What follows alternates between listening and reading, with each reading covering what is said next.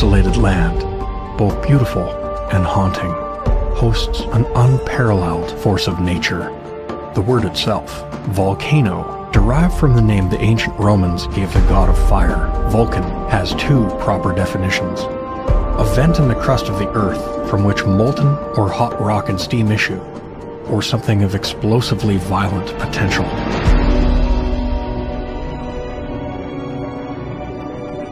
One is easily transfixed by a symphony of red and orange displayed throughout the molten lava, a mesmerizing image of an incredibly lethal substance.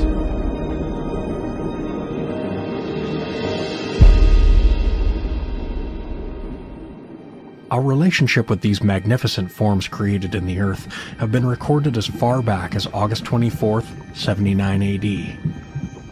The loudest known sound in human history was heard courtesy of the Krakatoa volcano in Indonesia, which erupted just after 10 a.m. August 27, 1883.